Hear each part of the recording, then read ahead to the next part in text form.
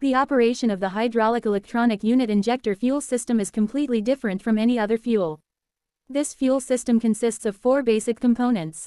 HEUi, CECM, C unit injector hydraulic pump, C fuel transfer pump. The fuel system utilizes a hydraulically actuated electronically controlled unit injector.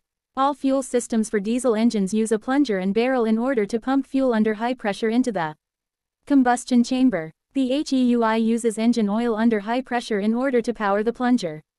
The HEUi uses engine lubrication oil that is pressurized from 6 megapascals 875 psi to 28 megapascals 4050 psi in order to pump fuel from the injector. The high pressure oil is called the injection actuation pressure. The HEUi operates in the same way as a hydraulic cylinder in order to multiply the force of the high pressure oil. This multiplication of pressure is achieved by applying the force of the high pressure oil to a piston. The piston is larger than the plunger by approximately 6 times.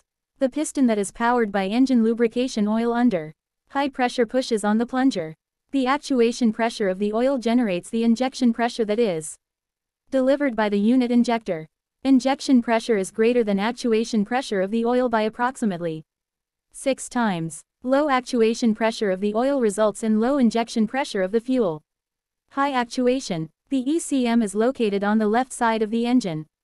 The ECM is a powerful computer that provides total electronic control of engine performance.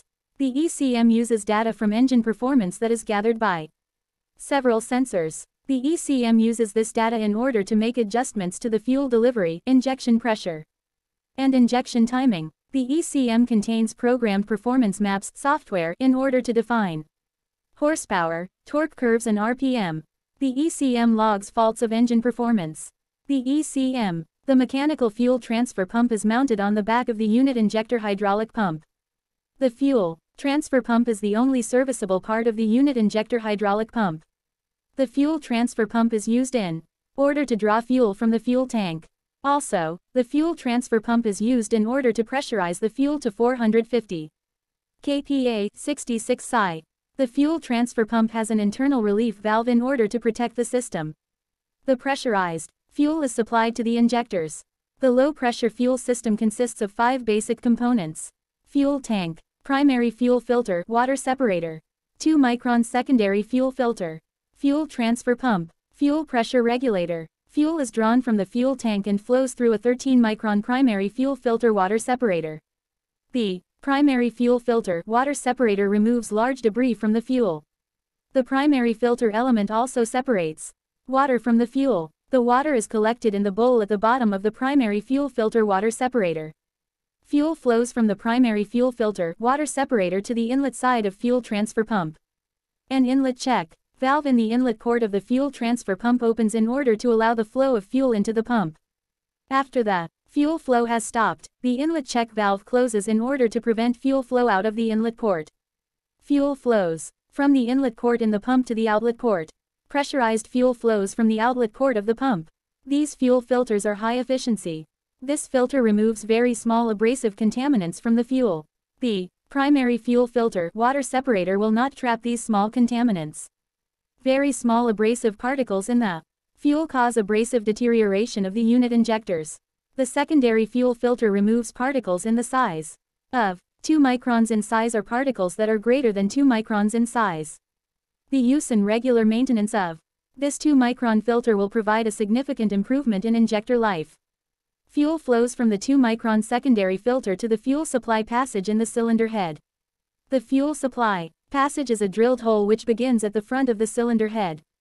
The fuel supply passage extends to the back of the cylinder head. This passage connects with each unit injector bore in order to supply fuel to unit injectors. The excess fuel flows out of the back of the cylinder head. The fuel flows into the fuel pressure regulator. The fuel pressure regulator consists of an orifice and a check valve that is spring-loaded. The orifice is a flow restriction that pressurizes the supply fuel. The check valve that is spring-loaded will open at 35 kilopascals 5 psi in order to allow the fuel that has flowed through the orifice to return to the fuel tank. When the engine is off, there is no fuel pressure that is acting on the check valve.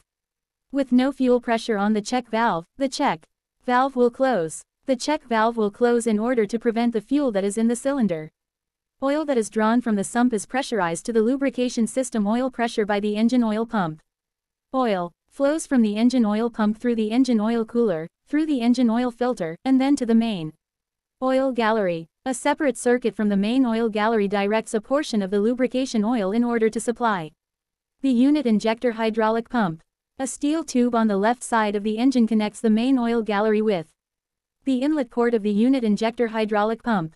The connection point is the top port of the manifold on the engine side cover. Oil flows into the inlet port of the unit injector hydraulic pump and the oil fills the pump reservoir.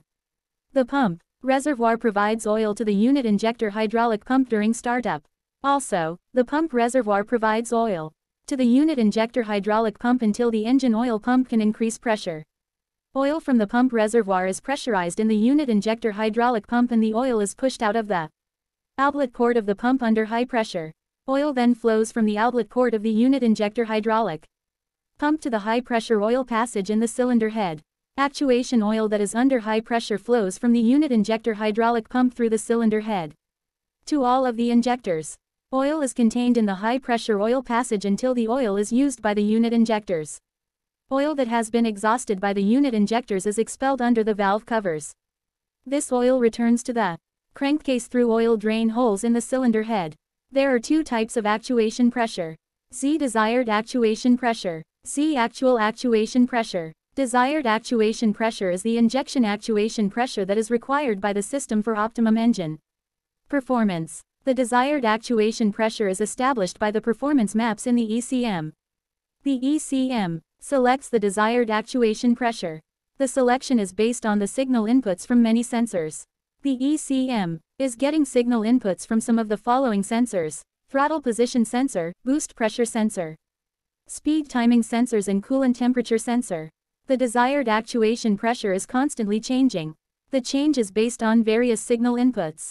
The changing engine speed and engine load also cause the desired actuation pressure to change. The desired